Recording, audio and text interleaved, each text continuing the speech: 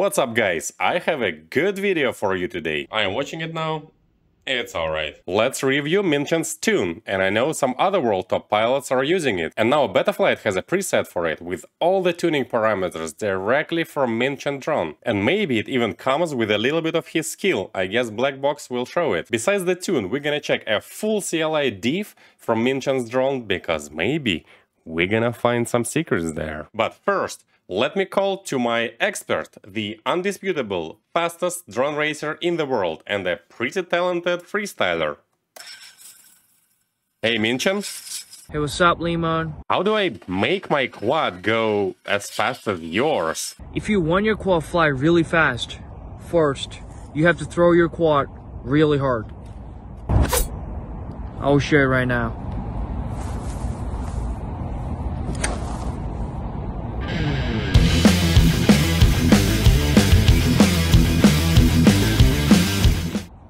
Did you see? That quad will go really fast. Alright, let's dive right in. Where? There! You see, I'm not fast enough to do this like...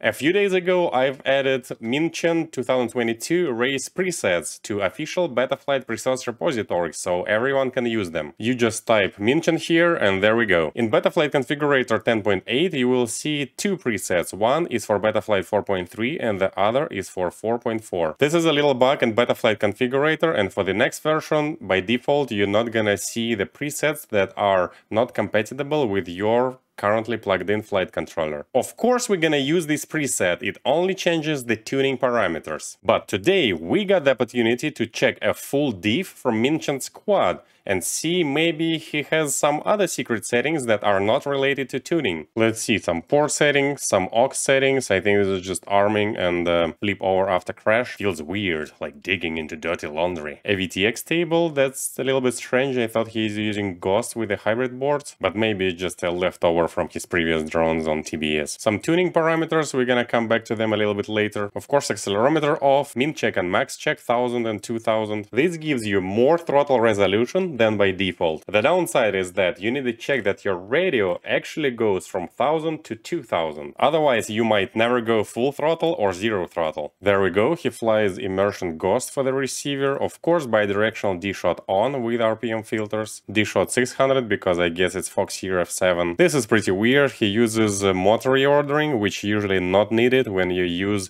FC and ESC from the same stack. Weird board alignment, doesn't really matter. He flies motor spinning out, some OSD settings. He uses all warnings off. I guess he doesn't like to see any warnings while he races. He likes to see his current throttle on OSD, I guess because it shows KAACK when he goes full throttle, because he uses Betaflight KAACK mode. I have a video about that. He uses a little weird RPM settings, but we're gonna come back to that a little bit later. More tuning parameters, some custom PID values. He doesn't use sliders for PIDs, and his rates. There is also a preset for his rates separately, so you can check it out. Alright, finally, MinChan tune in comparison with Karate tune. So he uses a little bit higher P and I values, and this is a little bit weird because I know he runs these Champion Edition motors 2070 kV, which is a little bit high, and usually people need to lower their PIDs from Karate tune, but he raised them and it works for him. The D values are pretty much the same as Karate tune, and feed forward is a little bit higher than Karate tune. Parameters on the right side are pretty much the same as Karate, except he uses 3.5 anti-gravity gain against 3.0 on Karate tune. Now, interesting part, filters.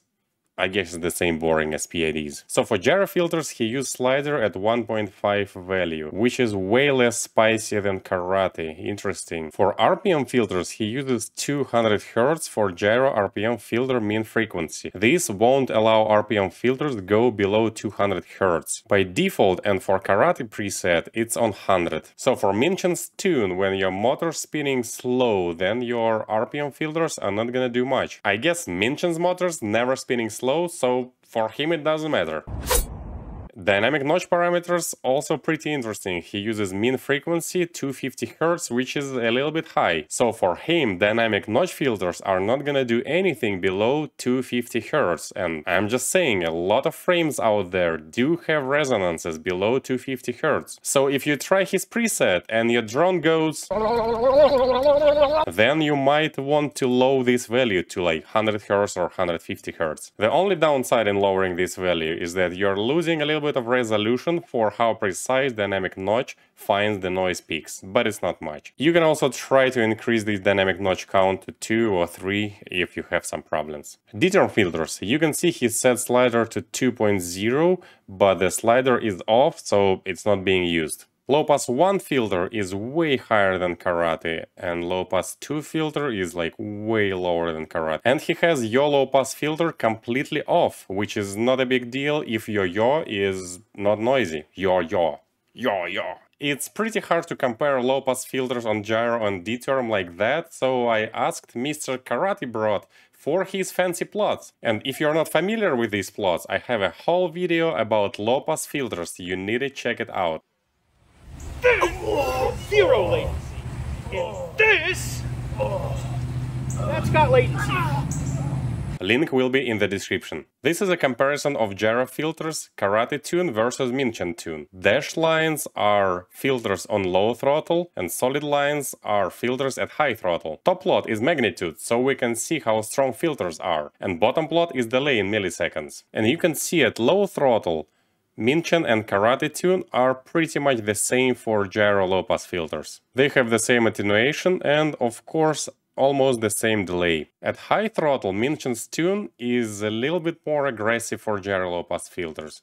You can see it has a little bit less delay and it filters a little bit less, but the difference is still pretty small. D-term low-pass filters are way different between MinChan and Karate tune. You can see that at both low and high throttle, MinChan's tune has extra 1 millisecond delay, even a little bit more than 1 millisecond. But your motors should be running a little bit more cooler, at least if you're looking at low-pass filter settings. Now let's fly. First MinChan preset, then Karate preset, record black box and compare. MPU, MinChan preset.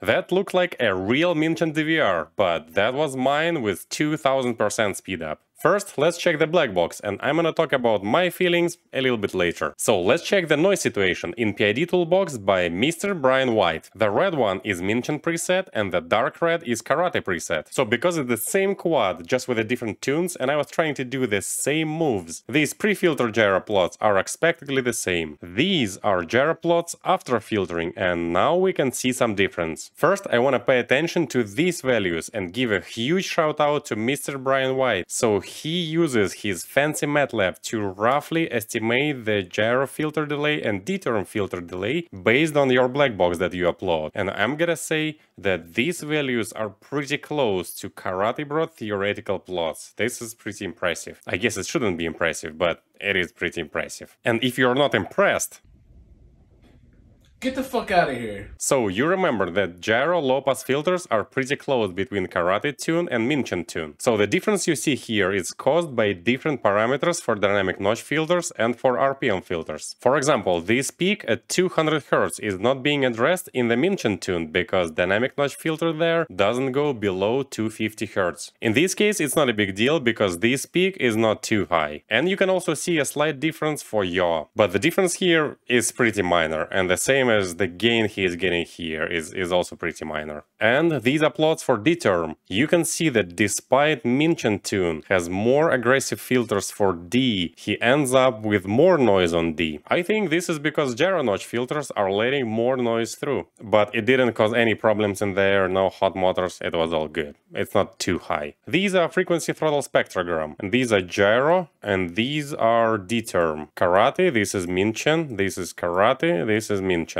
So on gyro, especially on pitch, you can see on MinChan preset this 200 Hz frame resonance, which doesn't really exist on Karate preset because dynamic notch filter kills it pretty efficiently. But as I said, this is a pretty easy fix. You just go to dynamic notch filter and set this min frequency to like 150, and then you add one more notch filter. Finally, let's check the black box explorer. Left side is MinChan preset and right side is Karate preset. Of course, you can see motors on MinChan preset are a little bit more noisy, and this is all because of the dynamic notch filter settings. This is all depends on your particular drone, but I can assure you that if your drone doesn't have a frame resonance below 250 Hz, then it's just crazy. A good racing frame doesn't have a frame resonances below 200 Hz, and a decent frame doesn't have resonances below 150 Hz. Anyways, let's check the setpoint tracking.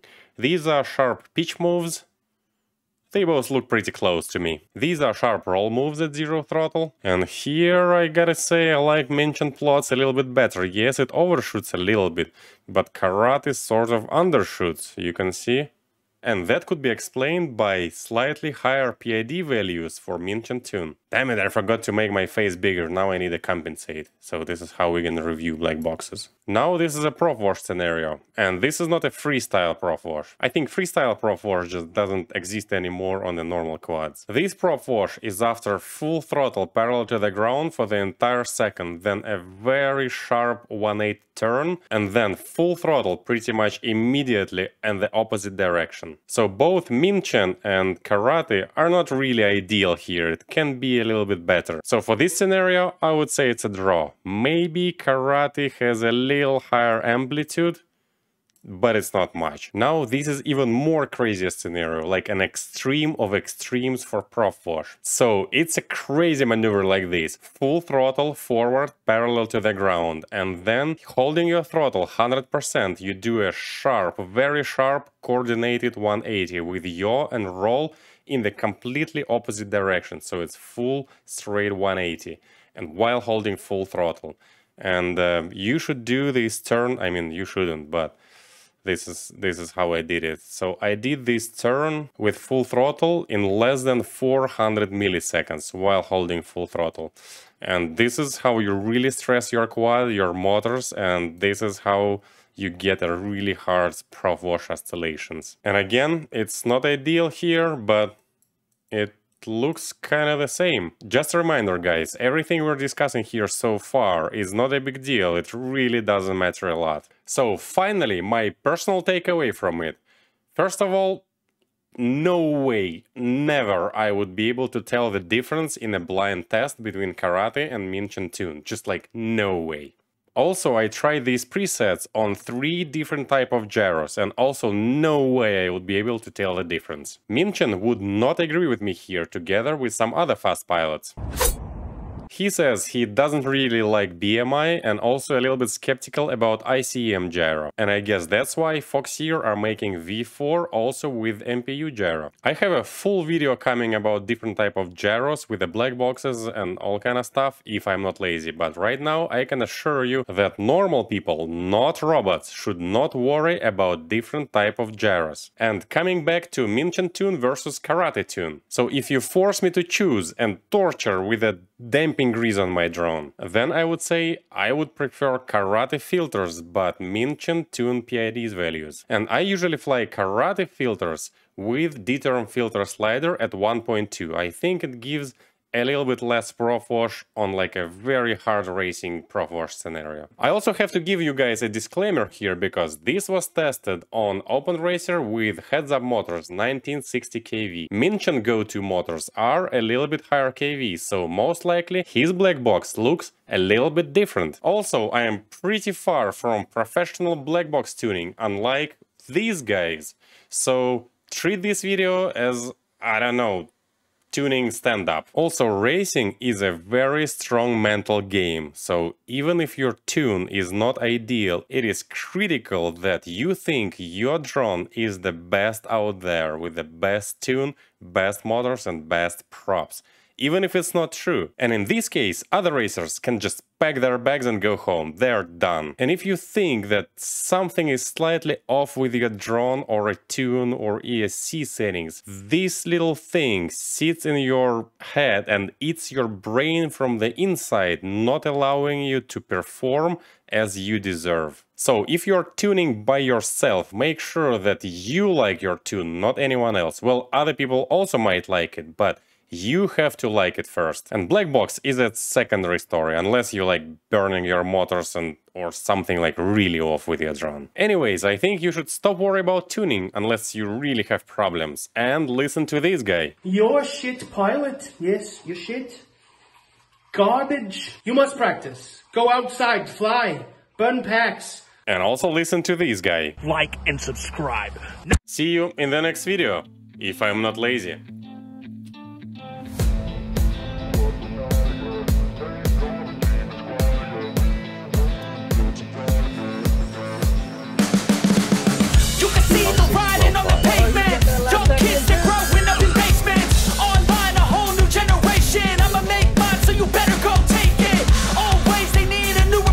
Last pack number 3.